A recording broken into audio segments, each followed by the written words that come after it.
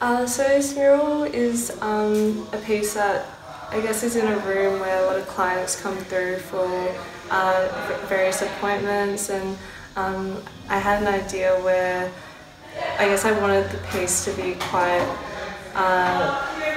alleviating for I guess the tension people might have when they come into this room and not feel so attached to that. And I know my experiences having artwork in appointment rooms always is a soothing thing to see. So the mural has quite a abstract, colour-filled sort of impression, and yeah, it has lots of different colours that are quite calming to the eye, like turquoise and blue, and some oranges and stuff like that. But yeah, something fairly neutral but interesting to interpret.